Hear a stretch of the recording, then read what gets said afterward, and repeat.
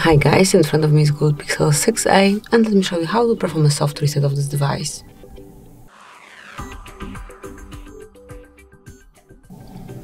So all you have to do is to tap on power button along with volume up button. Just tap on them, maybe this way, and keep holding.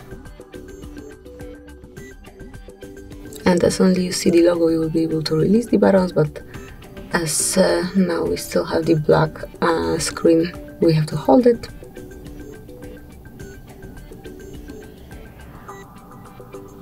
And now you can release the button and just wait till your device is rebooted.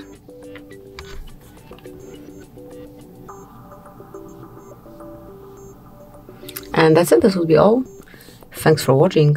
Please subscribe our channel and leave the thumbs up.